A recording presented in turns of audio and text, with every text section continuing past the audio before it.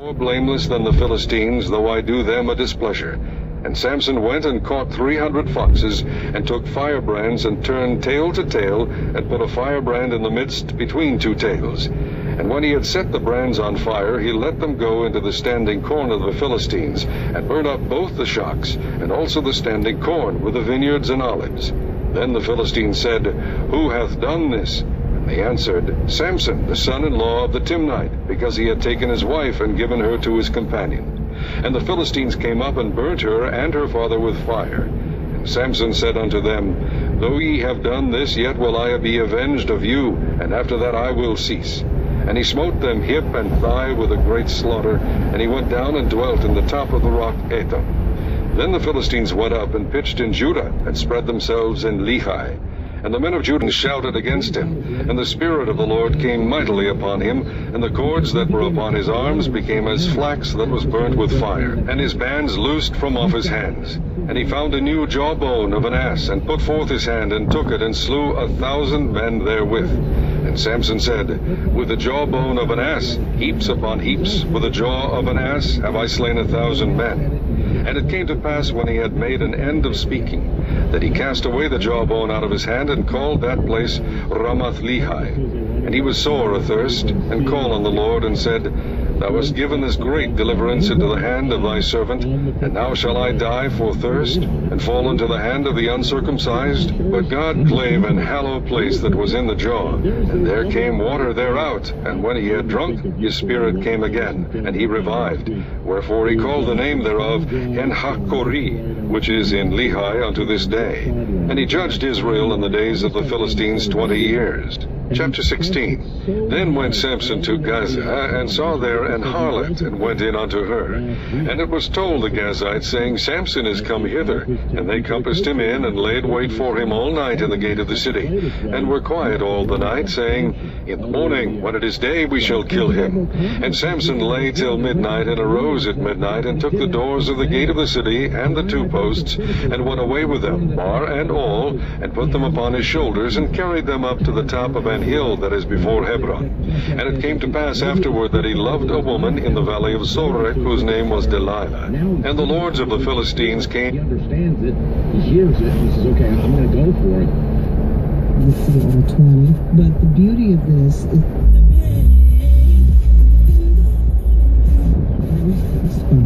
that plug in there. Yours, of course. Yes. And so we house everyone there. A lot of people there. They all can't be housed. And to be able to walk to the different venues, it's just really, really spectacular. To be able to linger after a movie, to talk with one another, to run into each other. This up unto her, and said unto her, Deans brought up to her 7 green withs, which had not been dried, and she bound him with them. Now there were men lying in wait, abiding with her in the chamber. And she said unto him, The Philistines be upon thee, Samson. And he brake the withs, as a thread of tow is broken when it toucheth the fire. So his strength was not known. And Delilah said unto Samson, Behold, thou hast mocked me, and told me lies. Now tell me, I pray thee, wherewith thou mightest be bound. And he said unto her, If they bind me fast with new ropes that never were occupied, then shall I be weak, and be as another man. Delilah therefore took new ropes, and bound him therewith, and said unto him, The Philistines be upon thee, Samson. And there were liers in wait abiding in the chamber, and he brake them from off his arms like a thread. And Delilah said unto Samson, Hitherto thou hast mocked me, and told me lies. Tell me wherewith thou mightest be bound. And he said unto her, If thou weavest the 7 locks of my head with the web. And she fastened it with the pin, and said unto him, The Philistines be upon thee, Samson. And he awaked out of his sleep, and went away with the pin of the beam, and with the web. And she said unto him, How canst thou say, I love thee, when thine heart is not with me? Thou hast mocked him with fetters of brass. And he did grind in the prison house. Howbeit the hair of his head began to grow again after he was shaven. Then the lords of the Philistines gathered them together for to offer a great sacrifice unto Dagon their god, and to rejoice. For they said, Our God hath delivered Samson our enemy into our hand. And when the people saw him, they praised their God, for they said, Our God hath delivered into our hands our enemy, and the destroyer of our country, which slew many of us. And it came to pass, when their hearts were merry, that they said, Call for Samson, that he may make us sport. And they called for Samson out of the prison house, and he made them sport, and they set him between the pillars. And Samson said unto the lad that held him by the hand, Suffer me that I may feel the pillars whereupon the house standeth, that I may lean upon them. Now the house was full of men and women, and all the lords of the Philistines were there, and there were upon the roof about 3,000 men and women that beheld while Samson made sport. And Samson called unto the Lord, and said, O Lord God, remember me, I pray thee, and strengthen me. I pray thee only this once, O God, that I may be at once avenged of the Philistines for my 2 eyes. And Samson took hold of the 2 middle pillars upon which the house stood, and on which it was borne up, of the one with his right hand, and of the other with his left. And Samson said, Let me die with the Philistines. And he bowed himself with all his might, and the house fell upon the lords and upon all the people that were therein. So the dead which he slew at his death were more than they which he slew in his life.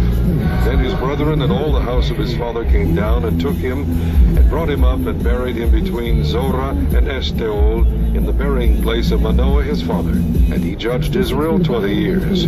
Chapter 17. And there was a man of Mount Ephraim, whose name was Micah.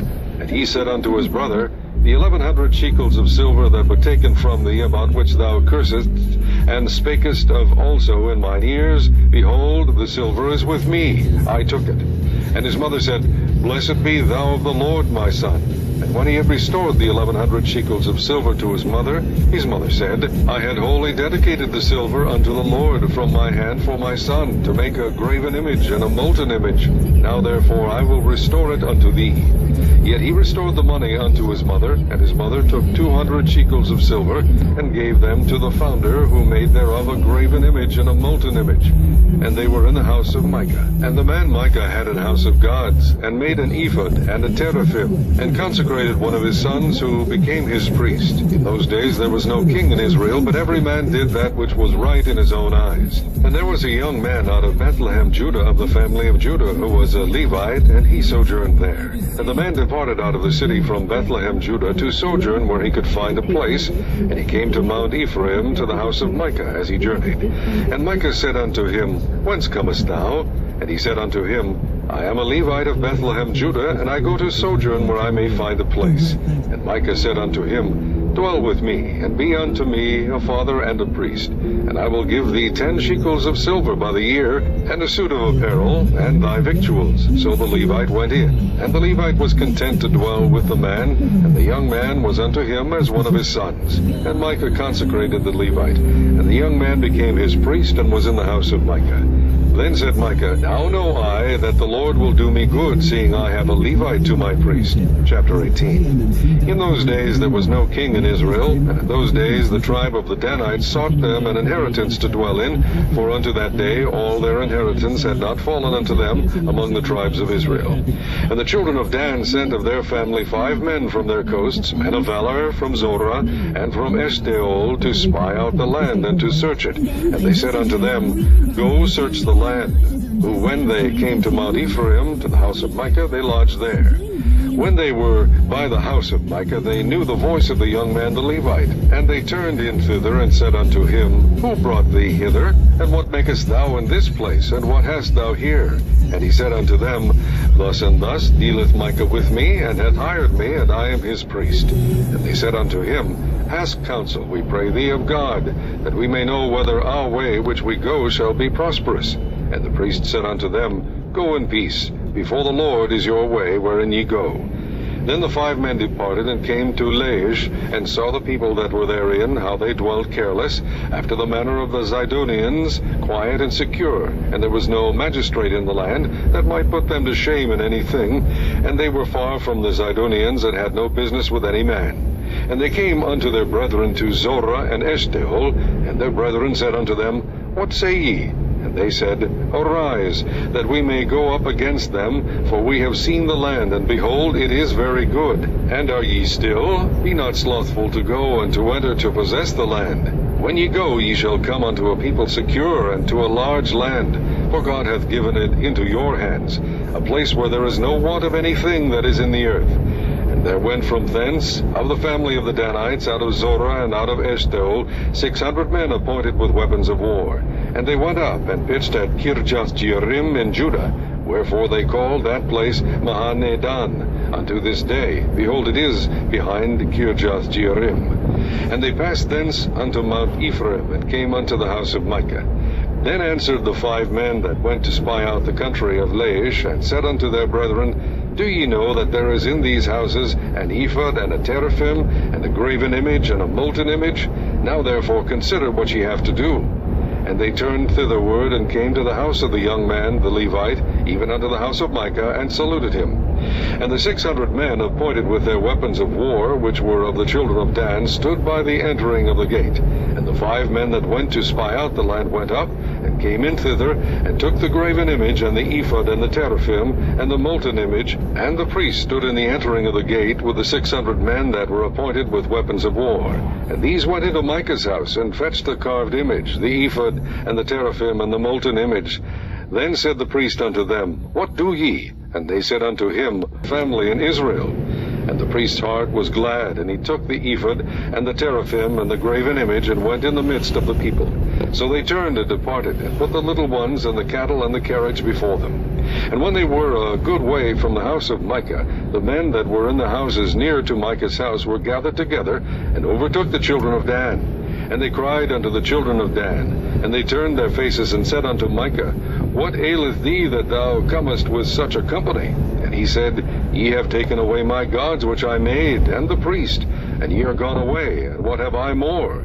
And what is this that ye say unto me, What aileth thee? And the children of Dan said unto him, Let not thy voice be heard among us, lest angry fellows run upon thee, and thou lose thy life with the lives of thy household. And the children of Dan went their way, and when Micah saw that they were too strong for him, he turned and went back unto his house. And they took the things which Micah had made, and the priest which he had, and came unto Laish, unto a people that were at quiet and secure, and they smote them with the edge of the sword, and burnt the city with fire.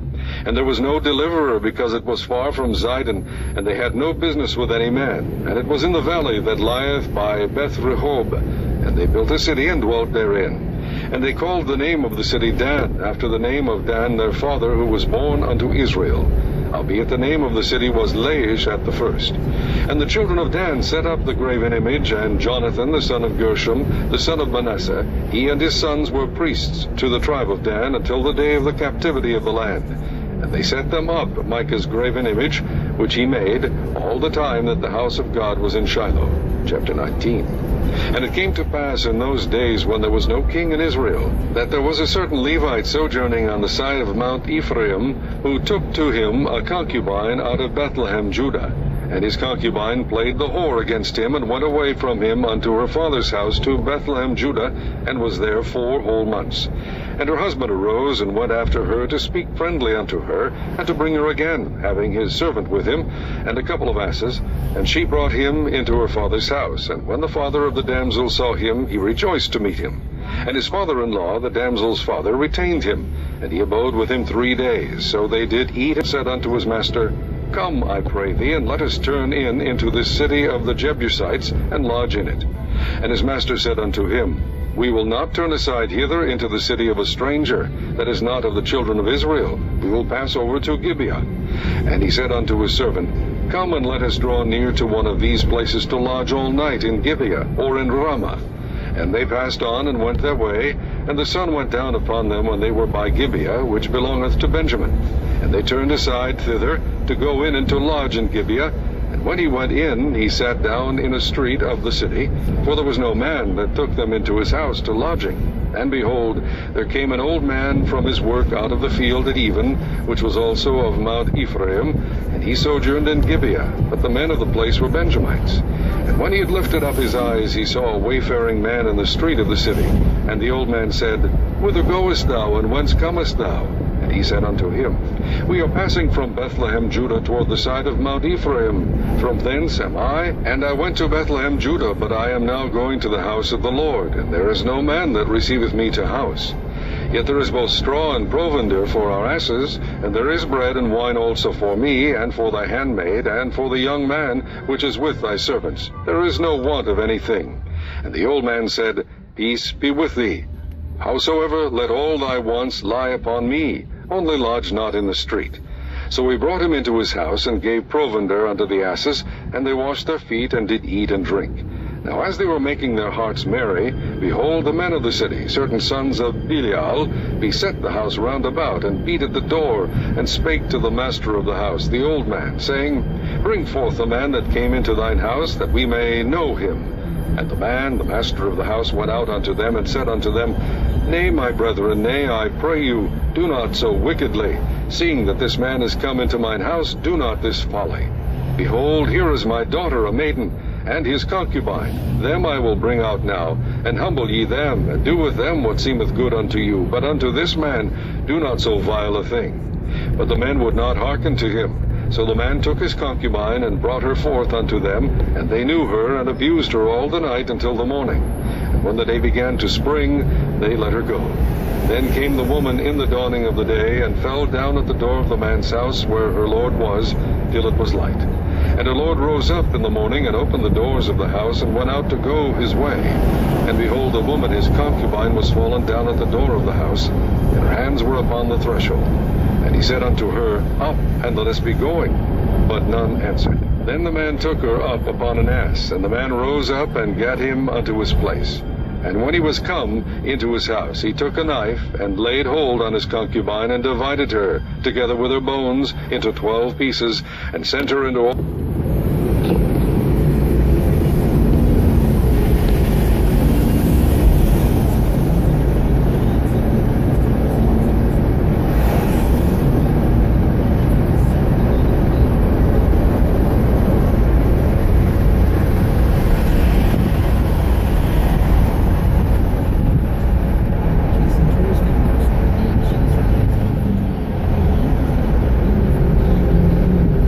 even of all the tribes of Israel, took my concubine, and cut her in pieces, and sent her throughout all the country of the inheritance of Israel, for they have committed lewdness and folly in Israel. Behold, ye are all children of Israel. Give here your advice and counsel. And all the people arose as one man, saying, We will not any of us go to his tent, neither will we any of us turn into his house. But now this shall be the thing which we will do to Gibeah. We will go up by lot against it. And we will take 10 men of 100 throughout all the tribes of Israel, and 100 of 1,000, and 1,000 out of 10,000 to fetch victual for the people, that they may do, when they come to Gibeah of Benjamin, according to all the folly that they have wrought in Israel. So all the men of Israel were gathered against the city, knit together as one man. And the tribes of Israel sent men through all the tribe of Benjamin, saying, What wickedness is this that is done among you? Now therefore deliver us the men, the children of Belial, which are in Gibeah, that we may put them to death, and put away evil from Israel. But the children of Benjamin would not hearken to the voice of their brethren, the children of Israel. But the children of Benjamin gathered themselves together out of the cities unto Gibeah, to go out to battle against the children of Israel. And the children of Benjamin were numbered at that time out of the cities 26,000 men that drew sword, beside the inhabitants of Gibeah, which were numbered 700 chosen men. Among all this people there were 700 chosen men left-handed. Every one could sling stones at an hairbreadth and not miss. And the men of Israel beside Benjamin were numbered 400,000 men that drew sword. All these were men of war. And the children of Israel arose, and went up to the house of God, and asked counsel of God, and said, Which of us shall go up first to the battle against the children of Benjamin? And the Lord said, Judah shall go up first. And the children of Israel rose up in the morning, and encamped against Gibeah. And the men of Israel went out to battle against Benjamin, and the men of Israel put themselves in array to fight against them at Gibeah. And the children of Benjamin came forth out of Gibeah, and destroyed down to the ground of the Israelites that day 22,000 men. And the people, the men of Israel, encouraged themselves, and set their battle again in array in the place where they put themselves in array the first day. And the children of Israel went up and wept before the Lord until even, and asked counsel of the Lord, saying, Shall I go up again to battle against the children of Benjamin my brother? And the Lord said, Go up against him. And the children of Israel came near against the children of Benjamin the second day. And Benjamin went forth against them out of Gibeah the second day, and destroyed down to the ground of the children of Israel again 18,000 men. All these drew the sword. Then all the children of Israel and all the people went up, and came unto the house of God, and wept, and sat there before the Lord, and fasted that day until even. and offered burnt offerings and peace offerings before the Lord.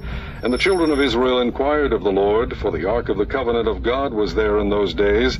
And Phinehas, the son of Eleazar, the son of Aaron, stood before it in those days, saying, Shall I yet again go out to battle against the children of Benjamin my brother, or shall I cease? And the Lord said, Go up, for tomorrow I will deliver them unto thine hand. And Israel set liers in wait round about Gibeah.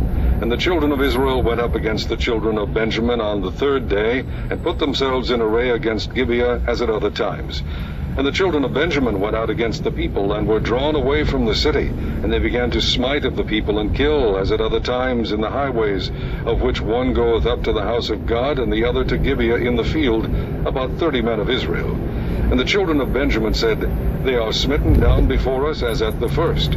But the children of Israel said, Let us flee, and draw them from the city unto the highways. And all the men of Israel rose up out of their place, and put themselves in array in Baal Tamar. And the liers in wait of Israel came forth out of their places, even out of the meadows of Gibeah. And there came against Gibeah 10,000 chosen men out of all Israel, and the battle was sore, but they knew not that evil was near them. And the Lord smote Benjamin before Israel, and the children of Israel destroyed of the Benjamites that day 25,000 and 100 men. All these drew the sword. So the children of Benjamin saw that they were smitten, for the men of Israel gave place to the Benjamites, because they trusted unto the liers in wait which they had set beside Gibeah. And the liers in wait hasted and rushed upon Gibeah, and the liers in wait drew themselves along, and smote all the city with the edge of the sword. Now there was an appointed sign between the men of Israel and the liers in wait, that they should make a great flame with smoke rise up out of the city. And when the men of Israel retired in the battle, Benjamin began to smite and kill of the men of Israel about 30 persons. For they said, Surely they are smitten down before us, as in the first battle. But when the flame began to arise up out of the city with a pillar of smoke, the Benjamites looked behind them, and behold, the flame of the city ascended up to heaven. And when the men of Israel turned again, the men of Benjamin